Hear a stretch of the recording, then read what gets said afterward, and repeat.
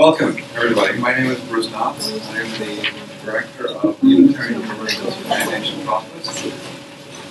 And I am also the co-chair with Bobby Nasser of the NGO Committee on Human Rights. So we do a lot of work together, and definitely a human rights event. So thank you all for coming.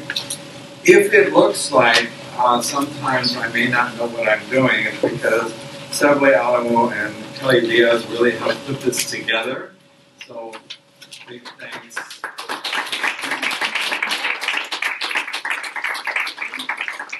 And if you see them waving their hands in the air or something, it means they're telling me what to do, and so good credit to them.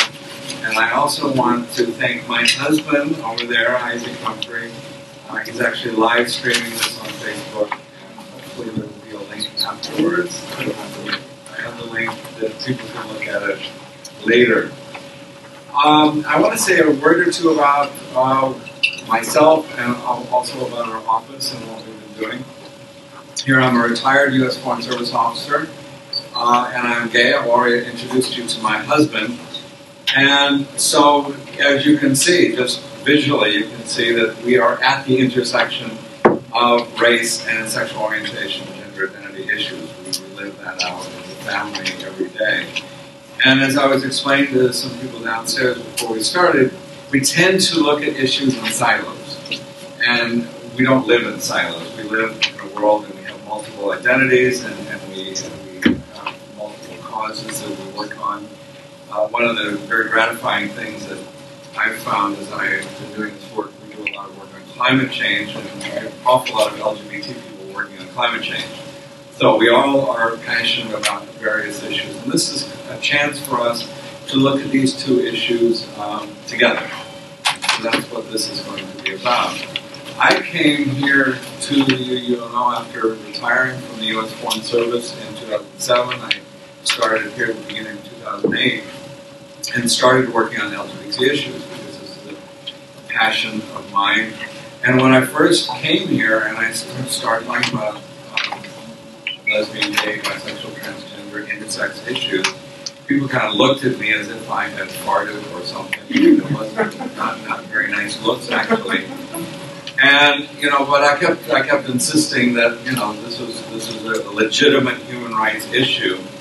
And the more and more I talked about it, the more it became acceptable. And there was an NGO DPI conference in Paris in 2008 to commemorate the signing of the Universal Declaration of Human Rights. And they had planned to talk about the human rights of everybody you can think of, except LGBT issues. And I just kept insisting that that be included onto the agenda, and eventually it was. And it's been a great sort of history since then. December 18th, 2008, there was a statement made at the UN General Assembly, signed by 66 countries, introduced by the government of Argentina, calling on the world to end discrimination and violence against people because of their sexual orientation and gender identity. And so that has just moved forward. Lately, we've been seeing an awful lot of terrible things happening to black people, particularly in this country. This is now the decade of people of African descent, declared by the United Nations. And so I think it's high time that we look at the confluence of both of these issues. So that's what this panel is going to be about. It's what our office has been about. It's certainly what the NGO Committee on Human Rights has been about for a long time. And related issues. Obviously, these are not the only two human rights issues available, but these are the two issues that we're going to look at today. We've got an absolutely great panel. I am not going to go into detailed introductions for our panelists because you have them all here, and I would rather you read them and take them with you and realize what fantastic people we have here rather than me reading these things to you. I have already introduced Sablé Alamo and Kelly Diaz, our organizers of this, and so their bios are also here. So I want to go right into our speakers and have them give their opening remarks, and then we'll carry on from there. So I'll begin with Tanya Hernandez. who is a professor of law at Fordham University. And again, I won't read the whole thing, but we're very happy that she's here. Fabrice is a human rights officer at the Office of the High Commissioner for Human Rights here in New York, and also with the World Bank. So he's got a double persona there, and has done some absolutely amazing work both at the World Bank and here at the Office of the High Commissioner for Human Rights. Rashima, thank you. Sorry. Last name, Kwatra, is with a wonderful organization that I've known for years and years and years, called Outright Action International. I've known it for years and years and years. It's EagleHeart, the International Gay and Lesbian Human Rights Commission. It's now called Outright Action International. In my estimation, it's the premier U.S.-based international LGBT organization. It really does some really fine work around the world.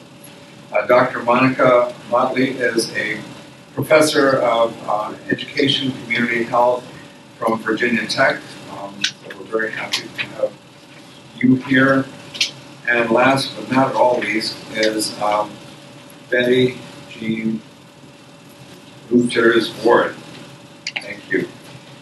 Who is in charge of social justice at All Souls Church, which happens to be my church at 80th and Lexington, has a strong history in social justice issues. So we would like to get very brief statements from all of you, and then we will go into our discussion. I don't know how we can take. Do we want to just go down the right and go? We'll start with you, Fabrice. Okay, watch out don't go beyond 5 minutes. They will time you. Well, so I work for the High Commissioner of Human Rights, and as part of it we have a big public awareness and education campaign called Free and Equal, which basically tries to send the message all over the world that equality for LGBTI people is an important issue at the United Nations, that the United Nations is not neutral on this matter. And indeed, the question of racism is very relevant to the Free and Equal campaign. And before I came, I thought about 4 aspects on which it's very relevant, and I hope we have the opportunity to discuss it today.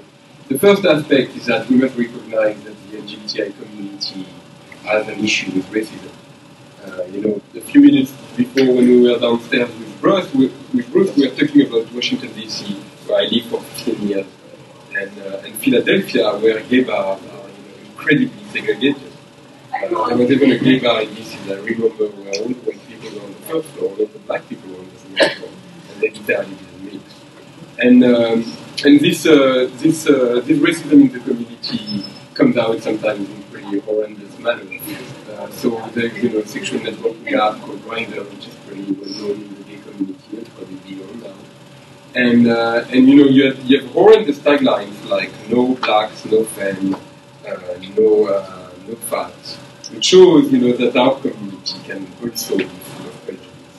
And so this is something that in the Free and Equal campaign we are extremely aware of. We produced about 28 videos every year, which objective is to change the earth and mind globally.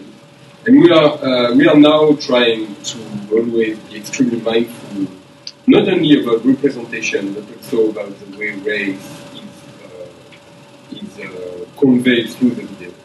And that's also true about segments within our community, like transgender people, intersex people. Are they represented in the material that we are producing? And in which way are they represented? I think the second aspect that I would like to discuss today is the fact that homophobia, biphobia and transphobia is particularly heavy on the most marginalized populations. And that, there's a countless number of studies that have proven that. And, the Williams Institute in UCLA that studies the LGBT question has shown over and over again that poor people carry the burden of homophobia much more than the rest of the population. They experience violence, discrimination, exclusion from their community much more. And when I did a first trip to India in 2012, I remember having this very strange interaction with the elite, in which they told me that the status quo, meaning basically not talking about the question of homosexuality in Indian society, was actually preferable to a tough, open debate on equality. But then when you would have a discussion with poor people in India, you would have a completely different point of view. And the reason is because if you have money in India, you are able to build walls to protect yourself from homophobia, biphobia, and transphobia. Something you might not be able to do if you are already either in a poorer community or in a marginalized community.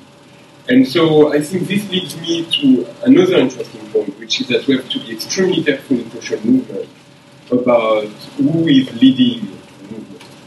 And the LGBTI movement globally, but also particularly in the United States, has a representation issue, meaning that mostly it's white, upper middle class, gay men that are speaking for the entire LGBTI community, even though their experience of their sexual orientation or their gender identity is different. So there were two other points that I wanted to talk about, but I won't have time. But, the discussion is starting. So the other point is that there is a huge overlap between the fight against racism and the fight against homophobia. And very often the roots of homophobia and racism are kind of interrelated. And something that is very interesting is that colonialism, which is inherently racist, has actually a tremendous impact on homophobia. And we know that historically, and even today, African leaders will very often tell you that they are against cultural imperialism and they see LGBT issues as being cultural imperialism. And then my last point will be that there is gigantic synergy between the fight against racism and the fight for LGBTI equality. And as Bruce said, we tend to work in silos. And we have to challenge ourselves. It's not only about joining the racial movement, it's also about working with the environmental movement, working with people with disability, working with gender. So that's it, I'm done. I have finished my time. Thank you. Hi, my name is Dr. Motley. I am from Danville, Virginia, which is a small rural city in southern Virginia. So I'm very excited to be here today because I echo the sentiment that, something like this for someone like me that shares all the identities that I have, being Black, lesbian, gender fluid from a rural area, oftentimes our voices aren't included in conversations like this, even though we're very much so on the menu as far as what to do about it. And then if we are included in the meeting, it's either in a tokenized way or an assumption that we are responsible for educating everyone about their privilege and their power, their implicit bias and or microaggressions, which in itself really takes away the responsibility and the accountability of those that are in privilege to do the work and to be aware and to be accountable. And so I'm a research associate at Virginia Tech for the Center for Public Health Practice and Research. I forgot to start my title. There we go. And what I do, as was mentioned, I really try and leverage research, public health, and social justice to try and address some of the most complex health issues. And the reason I got into this work is because growing up in Danville, Virginia, we are a medically underserved community. We are probably a 50-49% split between African-American communities of color and white communities. And as was mentioned, I saw and observed a very real difference when it came to community neighborhoods, how segregated they were. When it came to what did the people look like that were leading local policy making and decision making in Danville and the state, they didn't look like me. And then what was the conversation around getting involved around racial justice and equality? LGBTQ equality was a non-conversation because we're still very much at a 001 level and talking about racial equity and equality. And the term intersectionality, even though this is the work that I do and work at home and Danville and other places in Southern Virginia, is a word that most people haven't heard of. Intersectionality. And so, as a person with multiple marginalized identities, I love to quote OHCHR. If you haven't heard of her, check her out. That there is no hierarchy to my oppression. meaning I don't experience my day-to-day life one day as a black person, the next day as a woman, the next day as a lesbian, the next day as a gender fluid person. I experience them all at one time. And what often happens when you have multiple marginalized identities, you don't have the luxury of knowing when something happens, why it happened. That is one of the most exhausting parts of being a marginalized person. If you are white or heterosexual, cisgender, male, uncertain income, education level, and have all of those identities, you carry the greatest privilege in this country. And so, there is kind of the luxury of, if something happens, you can maybe just point it off to that person just being the type of person. When you're marginalized, you have no idea. And you're left with that feeling of wondering why that happened, why to that person, it may just be a thing. And so intersectionality is really important, it's very complex, and oftentimes people come at the conversation of race and gender equality and sexuality as if we have the innate capacity to talk about and deconstruct this very complex conversation. So I can provide an analogy of we can all run, right? That's an innate thing. We have 2 legs. We get up and do it. What is the difference between us and an Olympian track runner?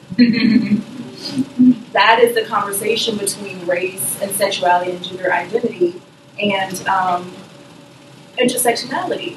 Simply because you carry marginalized identities does not mean you have had the conversation and know how to deconstruct it. Simply because you're a person in privilege does not mean you know how to deconstruct it. And we see these affecting health.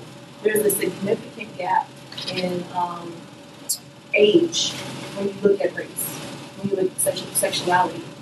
The trans community, especially if you're a trans person of color, the life expectancy age doesn't even reach 50. But the average expectancy age is 78. And that's mainly for white America. That is significantly decreased when you start to add race, sexuality, gender expression. So there's something happening here. And think of to yourself, some of the things that you can do is what's happening here, is having these conversations, but also having cultural competency trainings. Understanding that the very places that microaggressions and implicit bias happens the most are the very organizations that are responsible for leading this charge. Because the assumption is, I can't possibly hold aggression.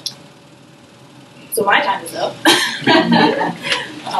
But I'm looking forward to continuing this conversation on the health issue and what it looks like in conversations like this.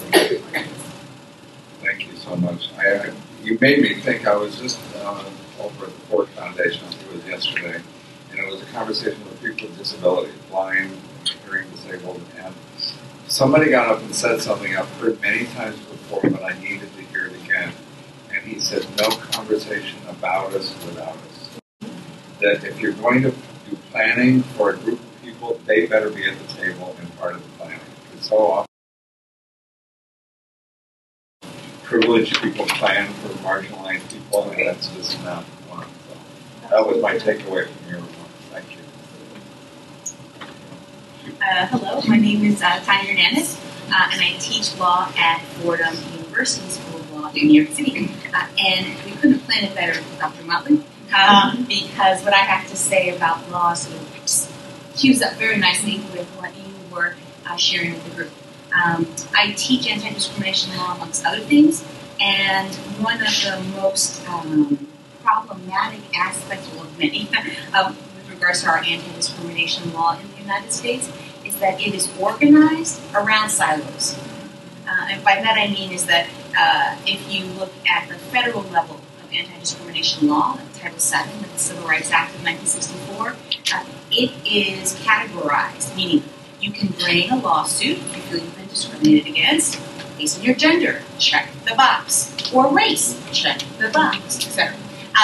And if you want to be able to express to the court that, well, you are a woman of color who is transgender, that is not something that our legal system has easily developed. Right? I mean, it's people's lives, but the lived experience doesn't necessarily match up with the jurisprudence. And so I'll give you one example of how that can play itself out. Because if you have Because you were trying to do something about this. If you have an individual, like Dr. Motley described it, they know something happened, but they don't quite know why. Right? Because if you're living at the intersection, it's like a traffic accident. You know, you may have gotten hit from the left, from the right. Oh, you know you got hit. You're not quite sure which direction. But if you're so fortunate, so to speak, that you can figure it out, you know, they use some racial slurs along with some homophobic slurs, and so you can kind of figure it out that these two things were in play and express that to the court. This is the problem that you might have. I'm going to give you a concrete example of a case that dealt with an African-American woman claiming discrimination at her workplace. The court said to her, this is an 8th Circuit Court of Appeals case from a number of years ago, said, well, you know, you say that you as a black woman, you're not being promoted and you're not getting the same salary increases, but this is an employer who hires and promotes and pays well for white women, so it's not a gender issue. It also, this employer has black men who are hired, promoted, and earn parallel salaries, so it's not a race issue. That you fall at the cross-section, well, sorry, we've done our analysis, you don't have a claim. Now, not all courts are so restrictive in their analysis, but this is not an aberrant case. So that's why I bring it up as sort of the extremes of the example of what it means when a court will not reflect in its legal jurisprudence the lived experiences that people have, that they are living intersections. Oh my goodness, didn't I? So, in response to this dynamic, which law doesn't mandate, Title VII doesn't mandate that you can only pick one. This is how courts have interpreted the legislation, but it need not do that. And so there are many legal scholars who have taken up the mantle from black feminists, Reuters-Ward being one of them, amongst many, talking about the issues of intersection. And in the legal context, Kimberly Crenshaw, another black feminist from Columbia Law School, has sort of transported many of the insights from black feminism about intersectionality and more fully developed it in the legal context.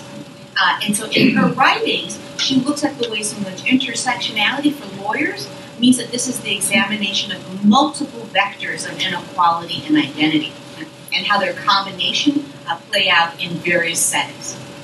Now, I got 1 minute to wrap it up. I'll say that within my own work, the way I have tried to move forward with intersectionality is to highlight the ways in which it has been problematic within one example of employment discrimination, that of sexual harassment.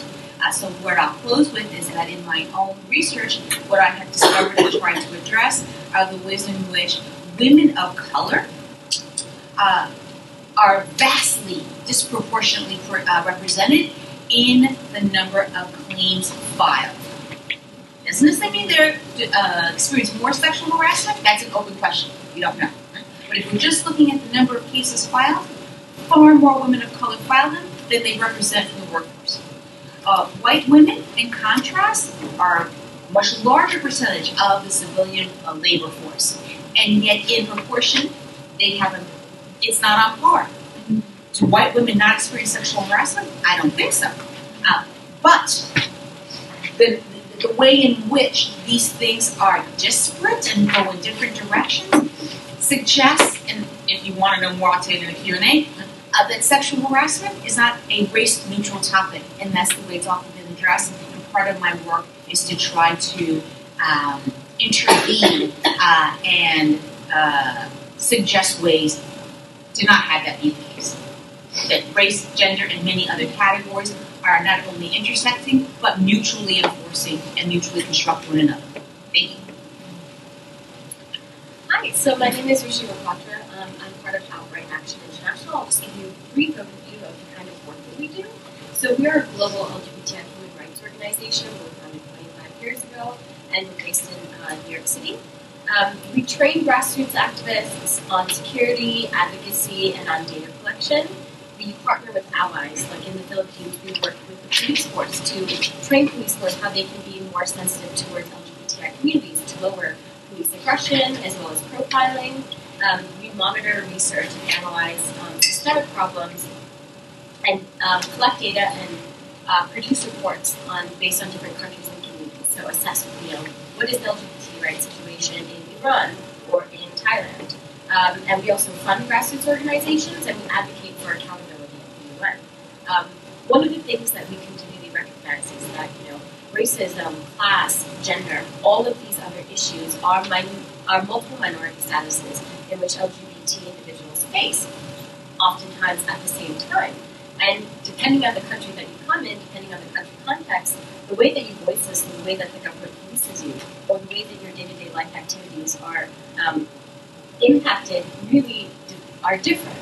So what we like to do and what we strive to do is make sure that these voices are heard in the places that they need to be heard. So every December what we do is we bring 40 to 50 LGBT activists from around the world to the United Nations so that they can tell their stories. Oftentimes, as we've said in the past, there is a very particular type of person who is voicing the stories and the struggles of others. And in the United States, as we've seen, that is, pushing policies that are most advantageous to the cisgender white gay male. And that's not really the kind of oppression and the kind of laws and the kind of policies that need to be implemented maybe at the global level or at a country context that doesn't pertain to this individual body. So we make sure that these stories are heard, the right policies are put in play, and we put these discussions in an intersectional context in which, if you are a gay male that is that can pass for being heterosexual in a community in India, you're not going to face the same types of oppression as if you are genderqueer female in India facing the same thing. You're going to be forced to get married to someone that you're not going to want to get married to. If you're in Iran, there's no such thing as marital rape if you're a lesbian. So you're forced to get married to a man. You are continually subjected to sexual intercourse that you are not consenting to, but there's nothing that the law can do for you because you face harassment at the police level or in society. So what we like to bring is the recognition that all of these intersectionalities exist. And at another level, when we talk about racism, we also talk about understandings of colonialism and how colonial legacy have put in place policies in places like India, in Malaysia, in Commonwealth countries in which penal systems and penal codes did not exist that criminalized same-sex sexual activity or homosexual activity. So if you look at India, because of colonialism, if you look at any country that has an imperialistic background, the whiter you are, the more privileged you are, right? Even if you are a dark-skinned Indian, you're told, get lighter, stay out of the sun, right? The lighter you are, that equates to power, that equates to privilege. And so you fight this internalized social stigma that has been brought upon you because of colonialism, and at the same time, you fight within your justice system and within your political system for laws that were imposed on your country that weren't there before you were there. And in that same sense, if you are a gay queer person in a place like Malaysia or India, and you're fighting against a penal code that was imposed on you because of British rule, you're facing homophobia at the level of policymakers and policy levels and religious leaders that are in there that force you to, be more oppressed and marginalized. So these are a few of the conversations that we like to bring up in what we do. And the one thing that we have to continually recognize is, there are multiple minority oppressions. And when we have conversations about how do we create activism and how do we push the needle forward, we have to recognize that the voices aren't always going to be the same, and policy decisions are always going to be the same needs across these communities. And my name is Jeanne. I'm really honored to be here among these panelists. I'm very grateful for the organizers for creating a space specifically for this intersectional conversation. In introducing myself, I really want to start off the bat by naming that my work against homophobia and racism and for collective liberation is a direct extension of my religious upbringing, which tends to surprise some people. That was a multi-religious upbringing, but especially in a Unitarian Universalist context. My teachers in church school when I was very young included transgender, lesbian, bisexual, and gay people. As a child, I never imagined that they might be excluded from religious community, which is a privilege in and of itself. And I was also activated for racial justice as a teenager. So from a young age, I really had the privilege of internalizing a deeply rooted belief in the inherent worth and dignity of all people, a knowing that my well-being was connected to the well-being of all people, and a hope that by building communities grounded in love and compassion, we might ultimately be able to build a just and equitable world. It's been hard to describe my journey as a faith-rooted activist to my family abroad, so I've said to my German family that dieser Weg ermöglichte mir meine tiefste Menschlichkeit einzuleben, or in English, this path enabled me to live into my deepest humanity, because ultimately that is what racism and homophobia and other systems of injustice do. They undermine all of our collective humanity, whether we are a direct target or not. So from that progressive religious upbringing, I felt called to devote my life to the common good, and that vocation has taken many forms, from teaching to advocacy, to managing political campaigns and mentoring activists of all ages. Currently, I serve as a seminary professor, training spiritual leaders to make change in religious and secular institutions. And as Bruce mentioned, I'm one of the senior staff members at All Souls Church in Manhattan, helping strengthen that congregation's efforts against racism, homophobia, and other systems of injustice. And I see some of our activists here, which is great. What I want to name, what I want to confess to is that truthfully, when I reflect on the intersectionality of racism and homophobia, I'm reminded not only of successful efforts that I've been a part of, but really of missed opportunities. For example, one of my formative experiences as a community organizer was leading the interfaith effort against Proposition 8, which some of you might know was a ban on marriage equality in California, which gained widespread media attention. I came into the campaign very energized because my vision for that campaign was broader than defeating that ballot measure alone. I wanted not only to raise the profile of religious communities as allies in struggles for LGBT rights, but I also wanted to develop leaders and build coalitions to work together on many issues for the long term. But I fell short of that vision. I remember being asked by a diverse inner-city church whether I could mobilize their members not only against Proposition 8, but against two other ballot propositions targeting communities of color, which would divert resources from already underfunded public schools to expand our very broken prison system, and which would increase the criminalization of youth and immigrants. But instead of that vision that I had aspired to, I operated from a sense of scarcity, which too many of our social change efforts are limited by.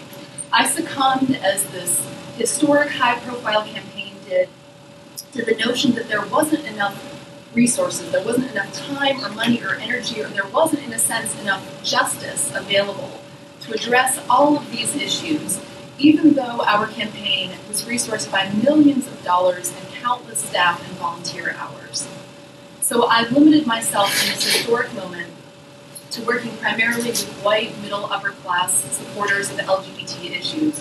Certain issues, I would say, certainly not all issues affecting the much broader LGBT movement.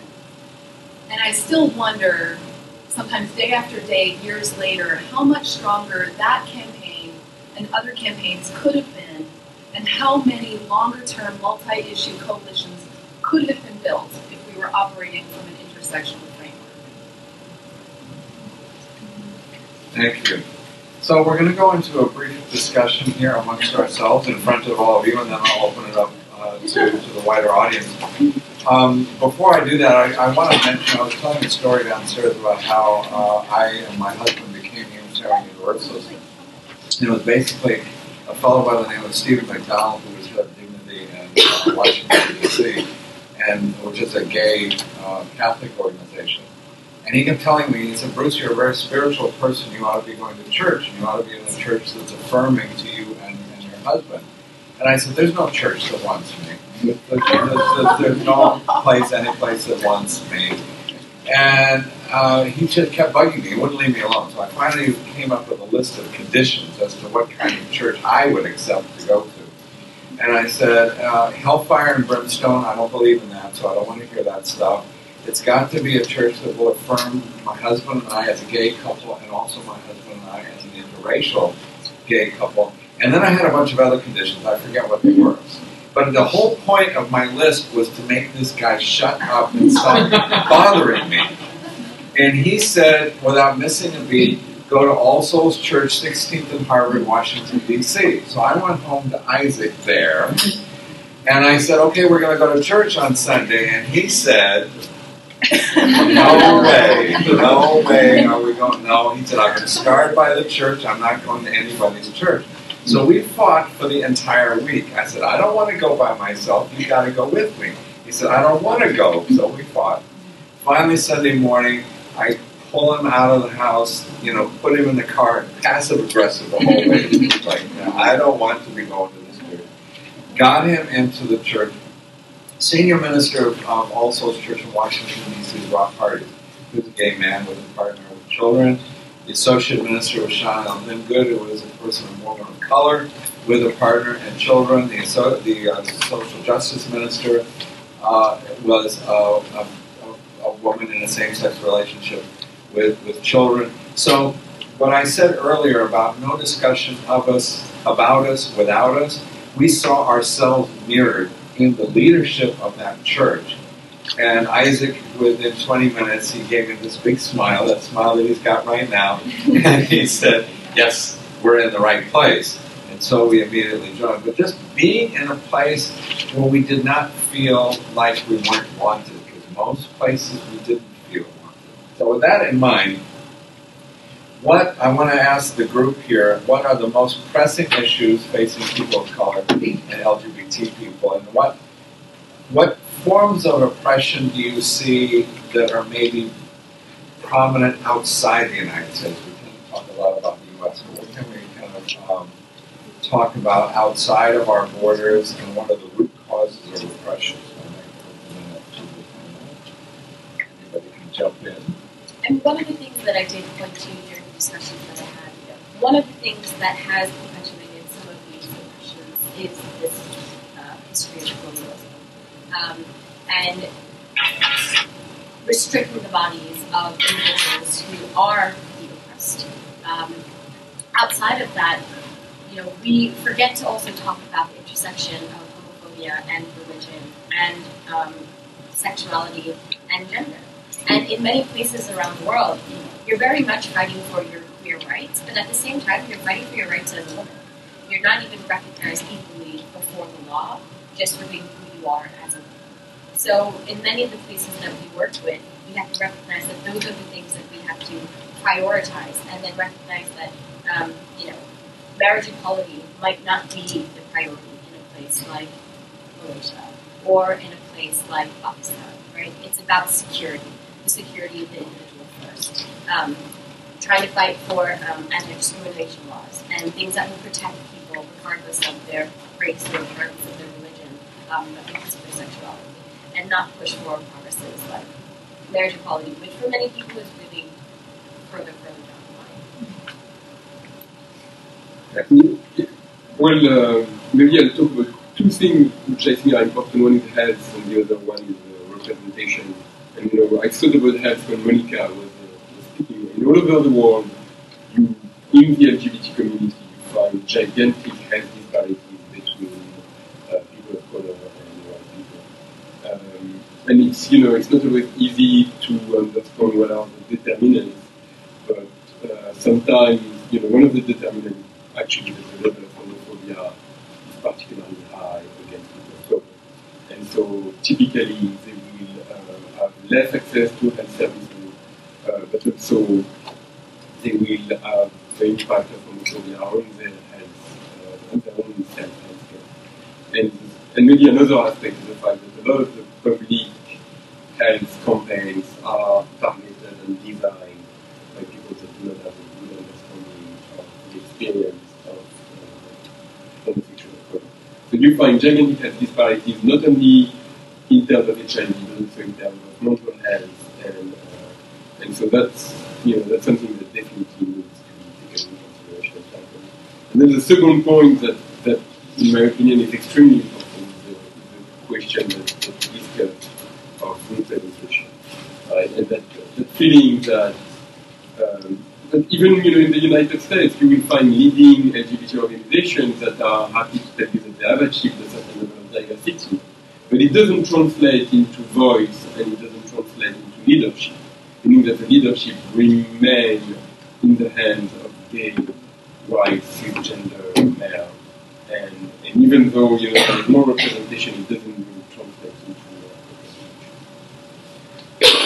I wanted to ask you about systematic oppression in the workplace, and particularly as it applies to promotions and hiring.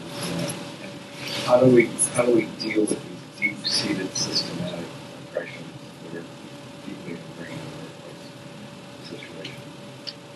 Well, I mean, the very first thing that I want to point out from the LGBT perspective in particular is that at the federal level, there is no right not to be discriminated against based on your sexual orientation and gender identity. There are some ways to try to work it through gender inequality, but it's not a good thing. Let's just put it that way. It's not expansive enough as opposed to actually having your own explicit right not to be discriminated against. There is at both the state and municipal level across the country some protection specifically to LGBT rights. But because they're at the state and municipal levels, it tends to be, there are systems that are overtaxed. That is to say, so for instance, in New York City, if you were to file a claim before the Division of Human Rights, your claim takes a really long time to be processed because they're just overtaxed. They don't have the same resources as if you were to go to the EEOC at a federal level claim just based on your ethnicity or race. So I'll point that out. Within the workplace itself, these are the patterns that I have been observing. That workplaces are, I'm sorry, my time is up, so I'll just say, they're happy to talk about diversity as a nice, vague, comfortable notion, not with any particular actual benchmark numbers. In the United States, we don't like the word quota. The Supreme Court has actually outlawed it from the perspective of race and gender.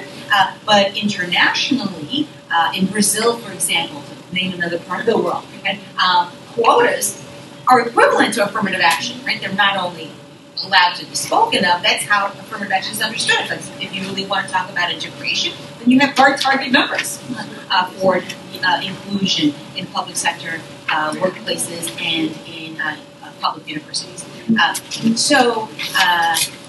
The other thing that workplaces are happy to do is they're happy to talk to you about implicit bias. Now, I have nothing opposed to talking about implicit bias, but implicit bias without talking about structural inequality is incomplete. And so there's still a lot of work that needs to be done to bring on board the corporate sector for transforming the workplace for true social justice. Yeah, but I want to ask you another question. Okay. You can add to that. Yes. Let me ask you a question too. Okay. And you put the two together if you want to.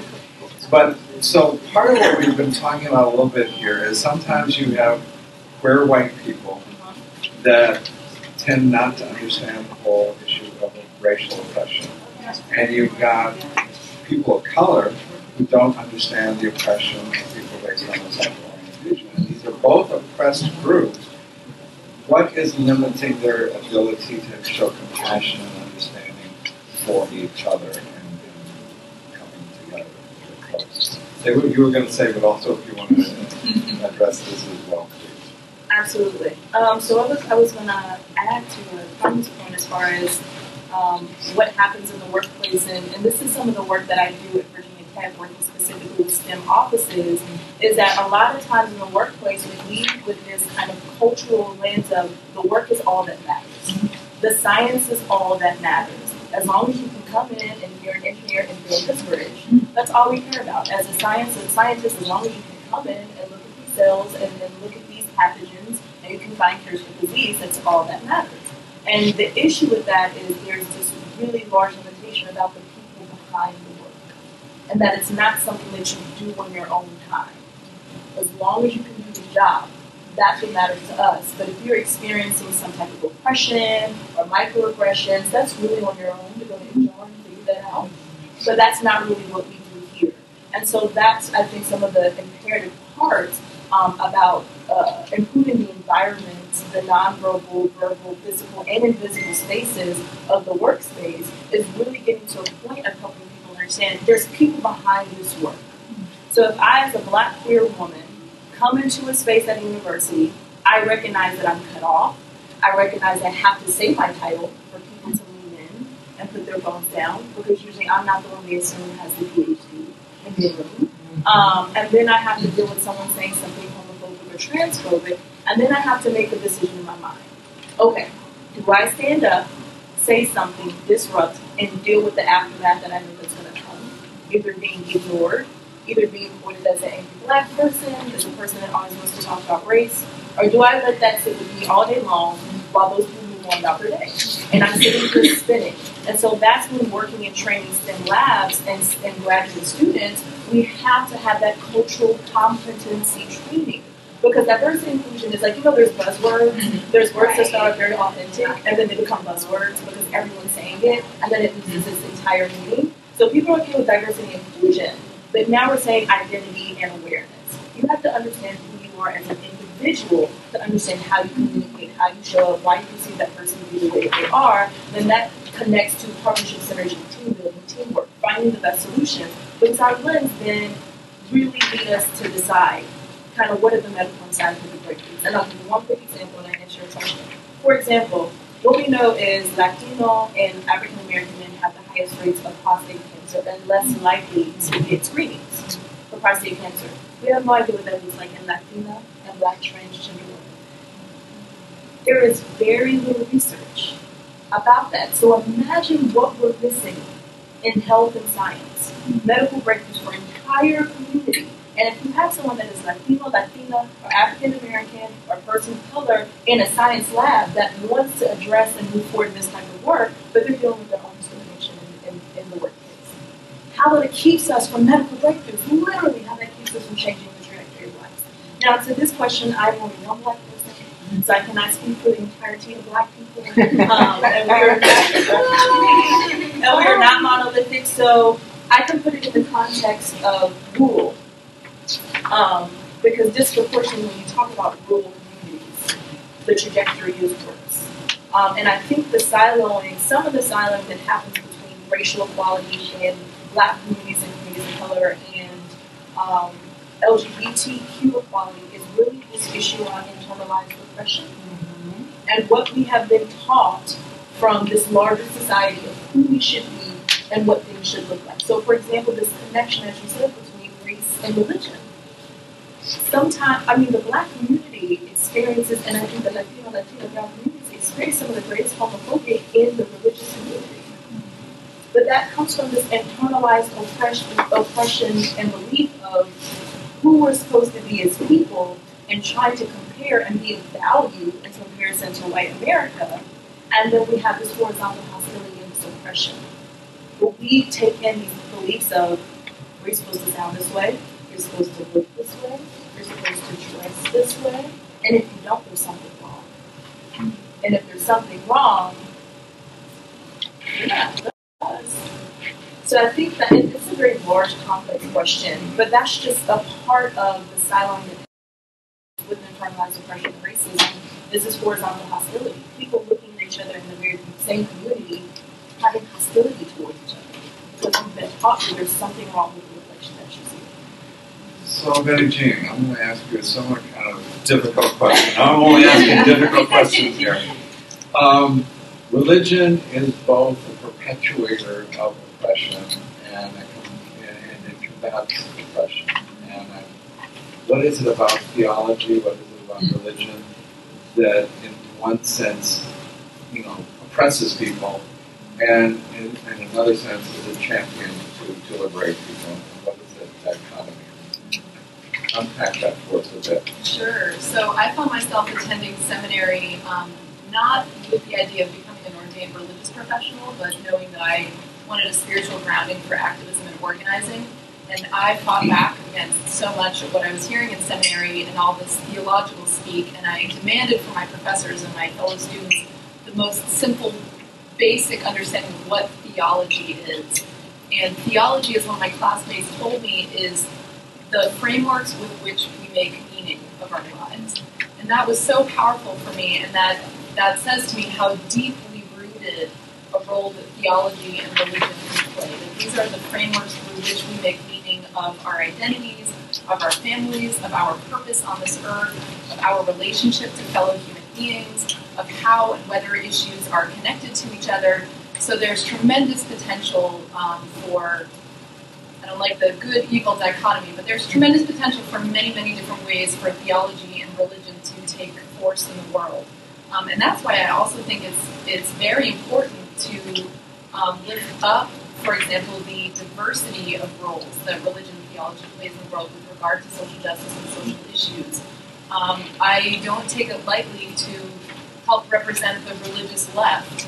The religious right tends to, at least in this country, get most of the political power, most of the influence. And I also don't like that religious right and left dichotomy because I've worked with people of faith across a very broad political spectrum. But I think I always appreciate the challenge and the surprise that I see when people see that religion and theology can mean so many different viewpoints and so many different points of action, activism on social issues, especially against racism and homophobia. Thank you. And Fabrice, so the Free and Equal campaign, which is somewhat aimed at the LGBTQI population, does that also embrace issues of race and other kinds of marginalization? If we want to all be free and equal, how does that play out for all of the people and all of the forms of multiple oppression that we're talking about, the various levels of oppression? So for Free and Equal, the target is definitely not the LGBTI community. The target is basically the broader community, particularly people that are in the middle, and to get an understanding of the need for greater inclusion of LGBTI people. The truth is that we have not done much on trying to build alliances with other social movements. I think that's something that we definitely want to do more. And in a way, it's sometimes it's a little difficult, even structurally. You have in institutions like the United Nations, you have different silos that do not relate to each other. When I was working at the World Bank, I remember that I really wanted the gender group to start including LGBTI issues as part of their mandate, and they were strongly opposed to it. And the reason they were opposed to it is that they felt that they had struggled so hard to gain legitimacy as an issue, as an economic development issue, that they would undermine themselves by including LGBTI issues that are even more controversial. And to me, it was kind of short-sighted because, what is at the root of gender issue is hegemonic masculinity, and that's also related to LGBTI issues. And if you tackle hegemonic masculinity through LGBTI issues, you're actually probably gaining a lot of ground on gender issues. And I think that's the same thing for all different types of discrimination. If we are in a society that is less racist, if we are in a society that is more inclusive of people that have disabilities, if we are in a society that is looking, at all minorities in an inclusive manner, then we are gaining traction against homophobia. And so I think, for Free and Equal, as the challenge, as Monica was pointing out, is already to challenge our own bias, on our own prejudice. But I think the next step is to be alliances with other movements. Thank you. Well, I would like to open it up now for brief questions, please, so we can get as many questions in as possible. Yes. Hi. So I'm an atheist, and that's kind of an intersection that I'd like to hear more from the panelists about how a lot of the times they say, okay, well, we're a church that accepts you, and it's like, I don't believe in God, so it's like literally an issue that I don't hear much about, especially if you're black and atheist and queer. It's like a triple marginalization there. So if I could hear some commentary from the panelists about that. And I'd like to kind of do what the UN wants to do, is take 3 questions at a time, and we'll lump them together. So yes, one. Yes. Hi, Grove Harris with the Temple of Understanding. Thank you for this outstanding panel, and I've really appreciated looking at your bios. I wanted to ask about some what are known as intersectionalities. So one is about the role of misogyny or hatred of women. I think that took place, you can see it in Orlando, just the hatred of gay men is actually a hatred of women at some level because they're being womanish. And it plays out differently where lesbians in some ways are given some slack because what women do doesn't matter at all. But men transgressing really does matter. Another piece on that is intergenerational issues, because I appreciated Dr. Motley's comments about the internalized violence, because myself as a lesbian woman, now I need to adopt different labels. I need to think about gender fluidity and being queer, and how do I relate to trans women who are not feminist. These are all challenges that are different from 30 years ago when I think about relating to other generations and defining myself now. And then the last intersectionality is a colleague of mine in the women's major group mentioned that her experience is that folks from the global south experience discrimination in the gay rights movement. And I can't speak to that personally, but I know that that kind of discrimination does occur, north-south power imbalances. So those are just three intersectionalities I put on the table for this fabulous conversation. Yes. In the back, Rabbi, is that you? Yes. Did I see your hand? Yes. No, actually, I wanted to welcome, number one, say good morning, good afternoon to everyone. But the Universal No-Hide Code actually promotes peace and harmony, and what people do in their bedroom is should be kept, should be private, and the government and people shouldn't judge anyone by race, religion, or color. Okay. Brief question. Okay, brief question. How do we unite all three religions, major religions, as well as people, non-believers, into a common goal and a common law, so to speak? Thank you. All right. So as I sort of summarize the questions, I mean, where do atheists fit into all of this? Where's the place for atheists?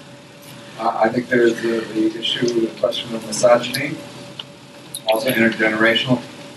Saturday, I'm going to celebrate my 67th birthday, so as an aging gay man, age, get some age in there, and global south and racism, and how do we look at religion, particularly the three Abrahamic religions that the rabbi is referring to, how do we bring unity in the religious discourse? I would love to take briefly the misogyny question because it can relate to what I was talking about a minute ago. I mean, as much as when I in my introductory remarks, I talked about the fact that the LGBTI community is, unfortunately, very racist, right? And we have seen in many cases, and we have to do a lot of work inside our community. It's extremely misogynistic. And beyond being misogynistic, it has a tremendous issue with masculinity. And we, even worse than maybe a few decades ago. I mean, today, our community is kind of obsessed with masculinity, and it's pushing away, particularly gay males are pushing away, their femininity. And I always say that when I came out, to me the most I used to work at the World Bank, and I used to always be ashamed when I was talking to straight men. I realize now in retrospect that I completely integrated the fact that straight men were superior species to mine. And, I would blush when I would talk to them. Only when I came out very openly, I did feel more empowered in my discussion with straight men. But even now, there's a little bit of reminiscence of that. And I think that sometimes we make the mistake of not pointing out how hegemonic masculinity is extremely destructive to our society. And our community, so our community is extremely obsessed. Women are very obsessed by physical appearance and by muscles, and it's so much linked. It's so much linked to this belief that masculinity is superior and is better. And when I was talking about the horrendous tagline that you find on sexual networking applications that says no black, no femmes, no fat, I mean, what it says is basically, I hate myself, right? I hate the femininity in me. I hate, body non-conformity, and I hate, diversity. So unfortunately, what is terrible is that even as openly gay men, sometimes we carry with us the same oppression that others. That's something that we really need to work on. I'd like to add on. So just a few things. I mean, me as a lesbian woman working in the LGBT community, I've heard the most misogynistic things from gay men, right?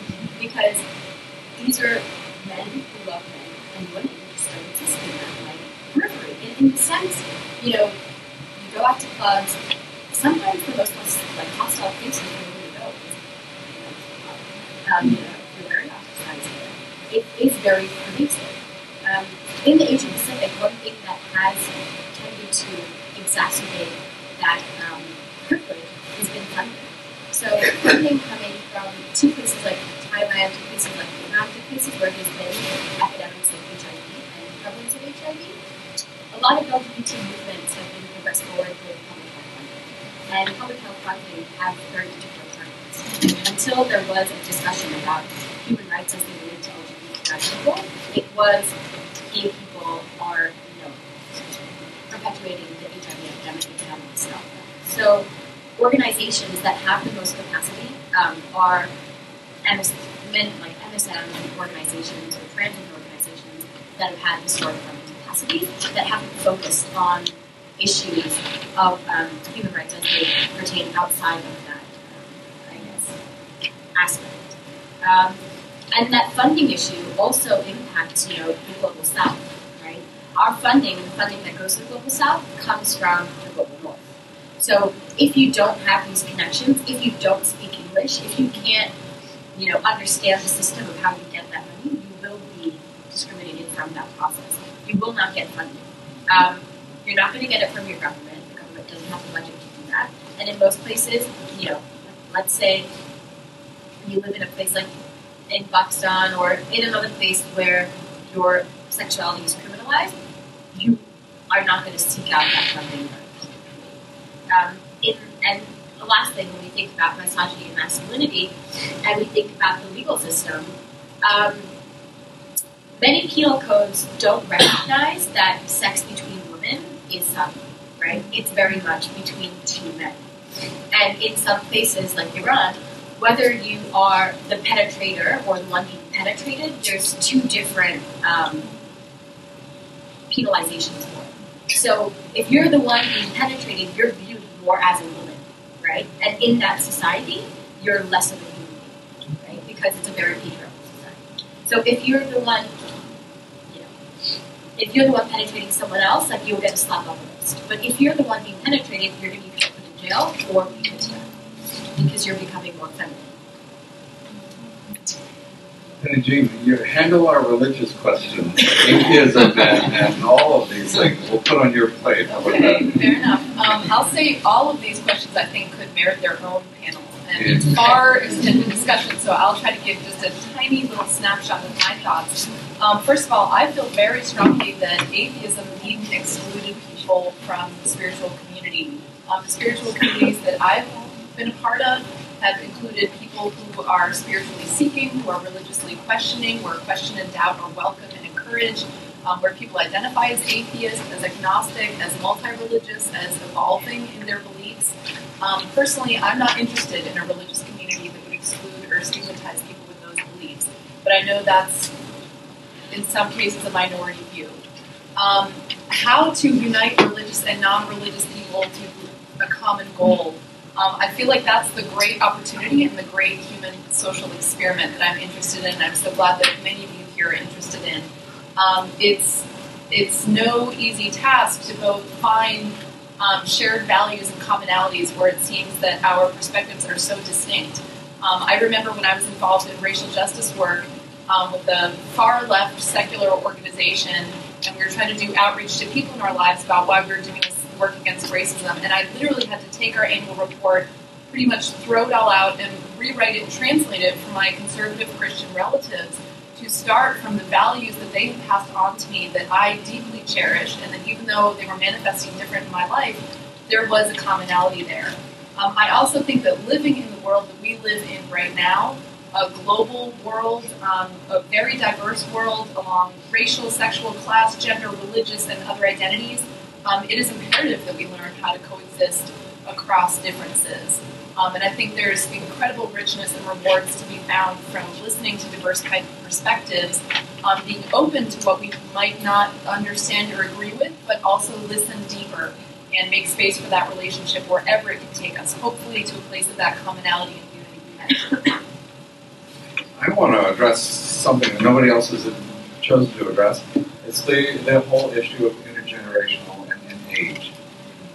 We're a very youth-oriented culture. Being young is beautiful, whether you're a woman or a man, and if you're old, it's not considered beautiful, and why not? Isn't Ian McEwan a beautiful actor? Aren't there beautiful men and women that are, 80 years old? There are, obviously, but we don't. That's not valued in many of our cultures. I think more maybe in some Asian cultures. I think there's a greater respect for people older. I've certainly experienced that in my travels. And I think the LGBT community is particularly egregious in not respecting people that are older. So I just want to lift that up as an additional area that I think we probably need to pay some attention to. See a hand in the back? Pat, yes. I want to just make one statement and one question if I could. I want to go back to the religion as both perpetuating and combating oppression, and just say that as a seminary-educated person, my experience, and I believe this to be the experience across the board for seminarians, is that we know full well that we cannot use the Bible, for example, to justify our prejudices, homophobia, that kind of thing, but we do it anyway as party line. And so I think part of what we have to do as activists is, for example, find ways into these interreligious councils. For example, I've worked in Uganda some, but I cannot find a way into the interreligious council there, which includes Anglicans and Catholics and other kinds of Christians who agree to a common message in that country and to perpetuating that message. But I think if we could get in there and have a conversation, we could say things like, and I know I would be the wrong person because I don't speak in a politically correct way, but we could say things like cut the crowd. You cannot use Leviticus or whatever you want to use. That's not what it says, and people know that. They're at least as educated as I am. So I think part of what we have to do around religion is stop pussyfooting and say, why are you pretending like you have a justification for what you continue to teach people, when in fact, no matter if you went to an AME seminary, if I was educated in a Roman Catholic seminary, a Lutheran seminary, a Presbyterian seminary, someplace like Union, you know better. You know better. And until we're willing to really speak the truth ourselves, instead of being afraid to really say what is reality, I don't think we're going to get any place with religion as both a perpetrator and a combator. It's just going to be, we'll have some nice guys and some bad guys. But having said that, my question is, I'd like to hear a little bit more about the global perspective and what people think the top 3 global issues are for us, since the reality is that we can't just kind of be the United States working on this, or Britain working on this, or Canada working on this. Like, what are the top 3 things that you think we should be addressing? Thank you very much. And for those who don't know her, this is Reverend Pat Gardner, who is at least the in charge here of Metropolitan Community Church here in New York, and probably wider. So we're honored to have you here, and thank you for your question. That's a pretty big question, and I think that it deserves an answer. So. I give one product to me, decriminalization of homosexuality. And, it's not that there's an intersection of racism and homophobia, but I think that this is, and in a way it is actually, because, as I pointed out, a lot of the laws that are on the book, and our friend from Outright pointed it out too, is that those laws were part of colonialism, right? Particularly in the Commonwealth. were, they were pushed by racism, and colonialism was racism. I mean, they imposed those values, those homophobic values, and now they're on the book and they have to disappear. And religion has to play a key role. And to be very frank with you, the line of the Catholic Church is that they are not for decriminalization of homosexuality, and I just cannot understand it. I mean, what is there to gain in criminalizing homosexuality? And, criminalizing homosexuality has tremendous negative consequences. It leads to gigantic violation of human rights. But not only for people that are prosecuted.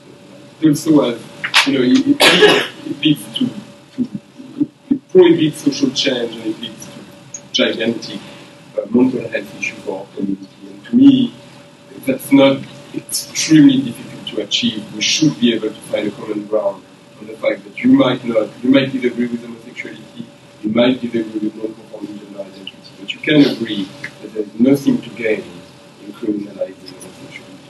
And so to me, that's a big global priority we should rally around. Yeah, absolutely. Almost 76 countries in the world still currently criminalize homosexuality, and 10 countries in the world have death penalty for anyone engaging in homosexual behavior. And what that is, is up to the authority. It's a very blurry line. What is homosexual behavior and what is homosexual conduct? Besides that, another would be, paving way for legal gender identity recognition, giving trans individuals the rights without the need for surgery and colonization to access gender identity recognition. And I guess another one would definitely be ending normalization and unconsented, unnecessary surgeries on intersex bodies. So uplifting self-identification and bodily autonomy. Do you want to explain that a bit more? Because I fear that for the general population, people don't even understand intersex. It is talked about more here at the UN than just about any place else. Do you want to unpack that just a little bit more? Sure. So, when we talk about discrimination and when we talk about presence, we say LGBTI, the acronym, very often, and we clump intersex human rights within the larger acronym of lesbian, gay, bisexual, transgender components, without really representation from the intersex community or without any kind of even understanding from the broader LGBT community on, what are the human rights of intersex individuals. So intersex individuals are individuals that are born with maybe Gender characteristics of both male and female. And there are many ways in which that can be exemplified. At times it's physical, at other times it's just internal. So let's say someone can have, male chromosomes but present as female. Oftentimes intersex individuals, while they are babies, between 48 hours of being born, because of the societal constructs of gender binary, parents are pressured to choose for their children, whether they want to have surgery on their children to be and confined within the male or the female sex. These surgeries are irreversible, they are painful, they have lifelong consequences. Oftentimes they impact the sexual function of an individual, and it's happening to babies who have or children who have no agency to give that consent to themselves. So the intersex community has been historically underfunded. I think the statistic, and don't quote me on this, is like 1% of global LGBTI funding goes towards intersex communities. So there's really little representation. This is being brought up at the United Nations level, where organizations have submitted shadow reports to the Committee for the Protection of the Rights of the Child, as well as the Committee Against Torture, indicating that this is things that are happening to our bodies against our will and without our consent. So in doing that, there is a global push.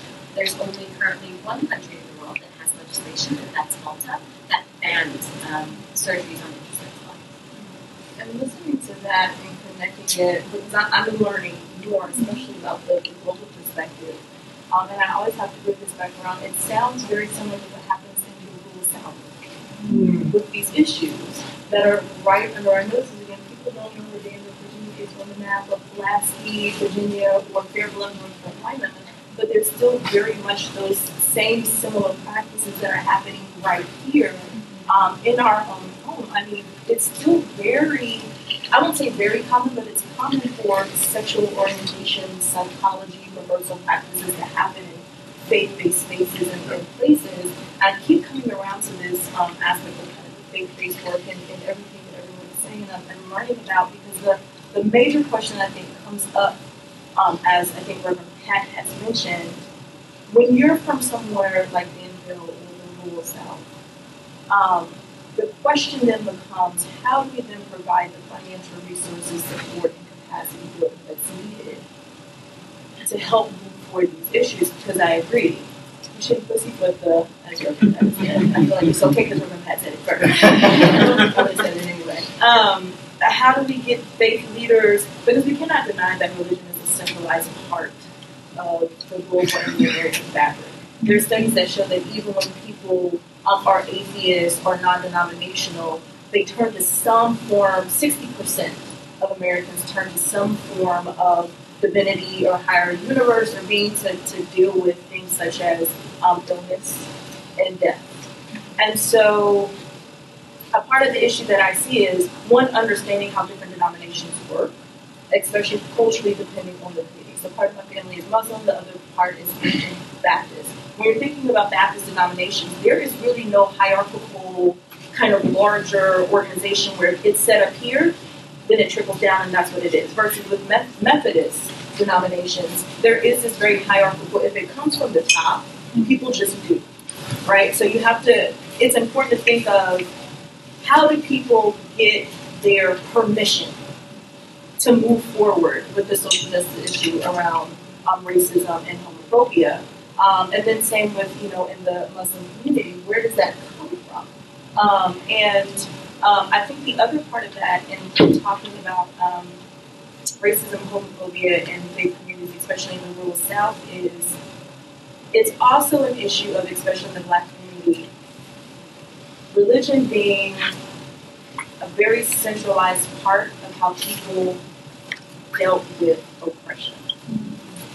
Especially because psychologists and therapists were not a viable option. It's such a strong aspect that we pray this away. Go talk to your pastor, go talk to your clergy person. So culturally, you're dealing with a community where religion has been such a salient aspect of escaping oppression. But then you're also dealing with the internalized oppression and power that religion brings. So the intentionality of keeping out stories such as Joseph and Josephine, which is a biblical story about an anointed transgender individual. Celebrate it. We talk about Sodom and Gomorrah, we do not talk about Sodom and Gibeah. And I am by no means a theologian or a historian, but my mother's an ordained minister. My best friend has a master's in divinity, and those stories are excluded from the conversation of the religious fabric that oftentimes oppress communities of color regarding racism and homophobia. Why? Because there is power in knowledge, and we've seen it over and over again how religion can be such a powerful tool of oppression. People take that on. So I think that's a part of the conversation of then how do we get folks like yourself down to areas like mine to be a part of the movement, because we're still dealing with the Confederacy in Danville, Virginia. You get what I'm saying? So we have to have this movement of not just being in New York. Where do folks come to places like this that say, listen, I can say these things because people here might not know something saying it. Because that's a big thing, right? It's hard to talk to my white family members about racism. I'm here. I'm in your family. What do you mean? Right? But that doesn't necessarily prevent them from still utilizing upper mobility of their whiteness to move out of the neighborhood. Kelly is standing behind me because she's giving us a look. I just want to say one quick thing now, and then it's all yours. I so agree with what you're saying about religion. I think of David, who says in the Psalms to Jonathan, he says, Jonathan, the love of Jonathan is sweeter than that of a woman. What is that? I mean, it sounds like something I might say. And also, there are statistics that say 1 in 100 babies are born with both gender characteristics, both male and female gender characteristics.